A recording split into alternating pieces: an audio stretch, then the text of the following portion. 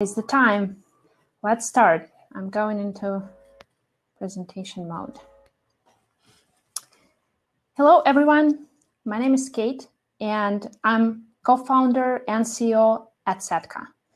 Sekta is a featured WordPress VIP technology partner, and it's a smart tool to help distributed teams design more engaging and converting content. I'm here to talk to you about what's beyond the blog posts. I actually worked in the branded content space for more than 15 years. I also have a certification in usability, and last year, Native Advertising Institute added me on the list of significant women in native advertising worldwide. I started in communication strategy at the Leo Burnett Network, and then I launched my first startup, Not Yet Sekta, a digital publishing company serving millions of readers every month. Back when we started in 2006, the digital advertising market was already pretty cluttered. So we chose to differentiate, focusing on branded content experience quality, optimizing for the engagement along with the views. Our experience-first approach gained us a lot of industry recognition as we won over 65 international advertising awards, including Cannes Lions and Webbies. This 10-year journey helped me to see a direct link between content design and content performance. Today, when all our lives are online, we expect a lot more from technology and digital interaction. That is why most innovation comes now not from solving a functional problem, but from finding a better way of doing something that provides a better experience for the user. Before Uber and Lyft first appeared, we didn't really know how much we needed them and how broken our taxi experience was. If you think of that, most of the innovation now comes from experienced disruptors. We know that customer experience leaders outperform mainstream by threefold in exceeding expected business goals and beating the competition. Experience sells, period. But experience is much more about emotions than the facts. We are human beings, and we make emotional and irrational decisions all the time, no matter how much we want to believe otherwise. And when we are enjoying something, we are much more likely to actually explore it. So it's like when you go to a party or a networking event where you don't know anyone, so you think to yourself, okay, I'll stay for a minute and I bounce. But you get there and the crowd seems very nice and the food is delicious and the venue is beautiful. So you find yourself enjoying the conversations and meeting new people and staying much longer than you actually expected. And it's the same with everything else we interact with digitally or offline in our daily lives. We demand great experiences. And when we have a choice, we would always prefer to spend our time and our energy on something that makes us feel good. I know that we are used to saying, don't judge the book by its cover. However, in reality, people think that when it looks better, it must be better. We can trick ourselves into thinking that something is more usable if it's aesthetically pleasing. People produce a lot of quick assumptions based on emotions. Did you know that it takes less than just 1 second to make an initial judgment of your web page content?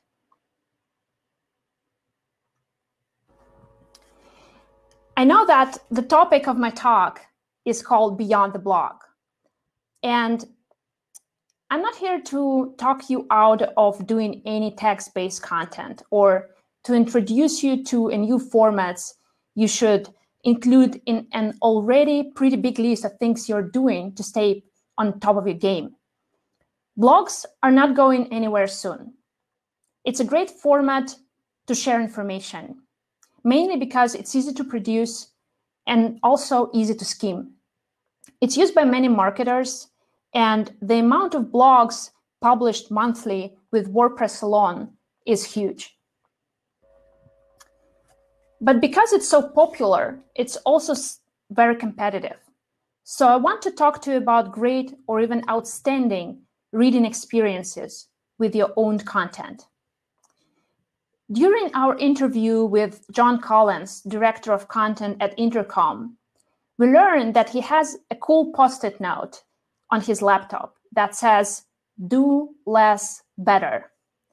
So for them, it's not about publishing more. It's about raising the quality bar. We all remember how ridiculous websites looked like back in the days. Just walls of text mixed with a bunch of links, horrible colors. Can you imagine if websites or apps look like this to this day? But we learned more about how people interact with online content. And the more technology advanced, we were able to create better experiences on the web.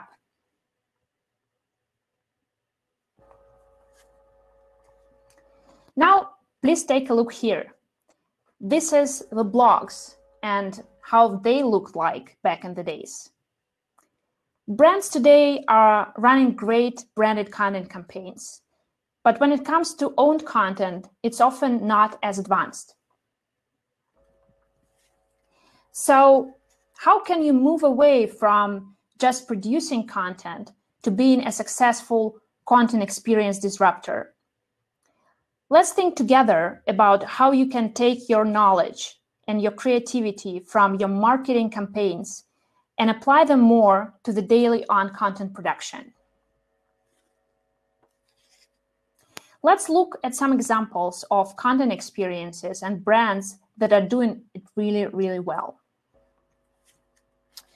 A few things we see here: beautiful, unique layouts, great use of imagery, and quotes to break up chunks of text, creative use of interactive elements, and great typography.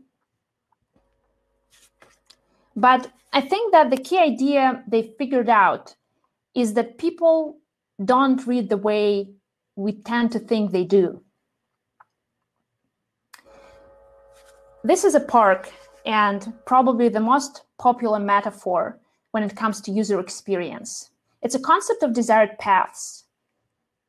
People are making their own paths, and people are different, and most people don't act the way we want or expect them to act. And we need to stop assuming people will read our content in the order we expect them to. Nielsen Norman Group, a thought leader in the usability field, has studied how people read on the web by tracking their eye movements. And they've discovered that 79% of people are scanning the content. Instead of reading it, they glance at words, phrases, headings, numbers of your content, and it just always happening out of order.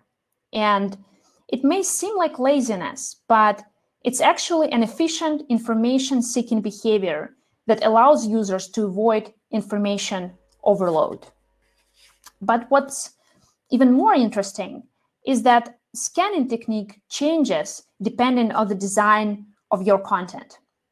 So when confronted with a large block of text, often presented as a wall of text, users apply so-called F pattern. They read most of the way across the few first lines, but as they work their way down the page, they read less and less.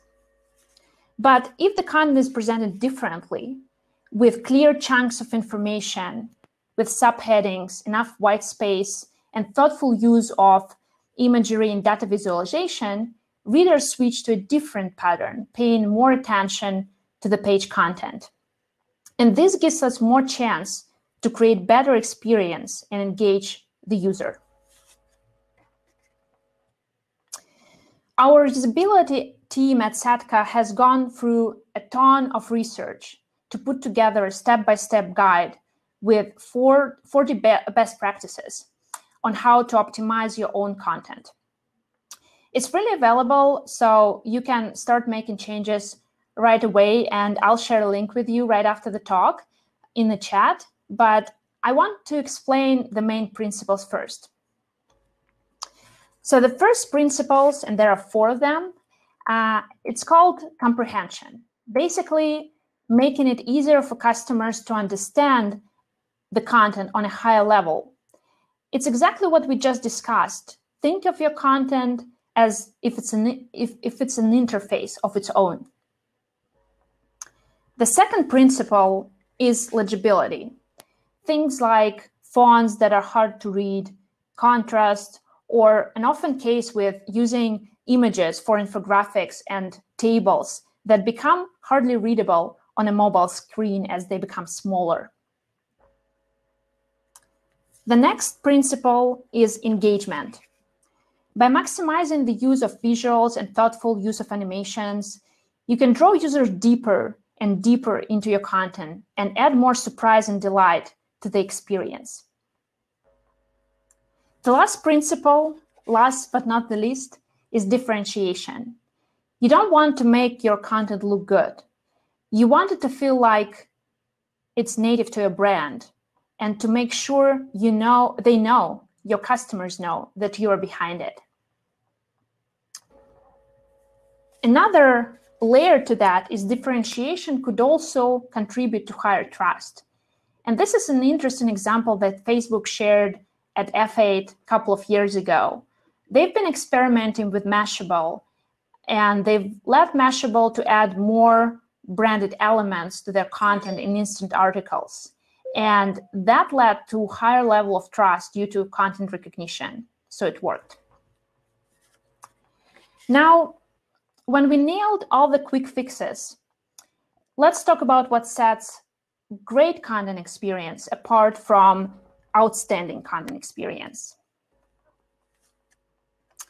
And I'm sure that many of you remember an iconic editorial called Snowfall, done by New York Times in 2012. It's designed beautifully with great typography, imagery, interactions, and also great immersive sceneries and video infographics. But I want to dare to say that what really makes it outstanding is not the huge effort that was invested in video production or a huge budget invested in video production. Is the fact that it was thoughtfully designed to help readers understand the story better, to figure out why certain skiers were able to survive, the location of the tracks, and so on. It's not designed by a template. It's designed to deliver this particular story in the best possible way, with the reader in center and in mind. If we skip the video part and focus on the editorial design part, you can afford to get there much more often if you allow more people on your team to share their views. Transition to becoming experienced creators means changing the process itself, means making the process more inclusive. And eConsultancy and Adobe did a study with more than 17,000 marketers participating in a poll. And they've learned that 35% of customer experience leaders have cross-experience teams organized around customer journeys. And it's 30% more the case compared to so-called mainstream. So the process where you have a writer that writes text, and a designer that designs layouts, and an engineer that builds them or updates them is no longer good enough. And it's actually pretty broken. It's not just inefficient, it's standing in the way of truly great creative ideas, of being more agile and learning faster from customer feedback. We need to trust that anyone with an idea can be empowered to design the best experiences for their customers, as long as they are equipped with the right set of tools. And I will give you an example from one of our customers. While we tend to work with larger companies, we do have few hyper-growth startups that do amazing things in content marketing. I realized that when it comes to any type of transformation, it is sometimes useful for a larger organization to learn from smaller and more flexible teams and how they are solving similar challenges. So our client Miro, a startup that provides remote work and collaboration tools, they've always had a largely distributed and remote content team. From the very early days, they've set up their process and tools in the way that fosters collaboration, inclusivity, and creativity. By using their own whiteboarding tools and Sekta, they actually were able to design amazing looking layouts like this one, interactive blogs and interviews from start to finish without having to take up too much time from their engineering teams. And this year, they've been nominated for the Webby Awards for their branded publication. Making technology accessible to as many people as possible across all areas of business will empower creative thinkers. It will also streamline the time between having a great idea or great feedback and seeing it come to life. With this mindset, organizations can realize the untapped potential that sits within their content teams already today. By democratizing content tools and taking a more collaborative approach to solving content challenges, you as marketing leaders can open content design to a more diverse group of people, create a more inclusive environment, and ultimately design better experience for everyone. You might be thinking now that you already have a great blog and process. Or you might think all of this is great, but where do I start? I would like to encourage you to take some time and have an honest assessment of the following points. Are you designing your content, your pages, or ebooks for a better reading experience? What are your current measurements? What do you measure? And are you measuring your own content user experience the same way you measure it with web pages or your landing pages? How do you empower more people to be involved in content in general and in content design? And the last but not the least, if you think beyond the blog or even beyond your content strategy, what is the bigger impact you're making with your content as a brand? What is the mission behind your content strategy? And would a better content experience give more trust or more comprehension to make a bigger difference as a brand?